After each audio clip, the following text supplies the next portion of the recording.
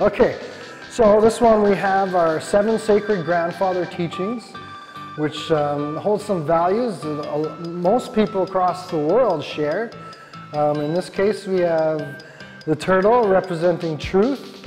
We also have a grizzly bear on the side, which represents courage. We also have a beaver representing wisdom, a wolf representing humility.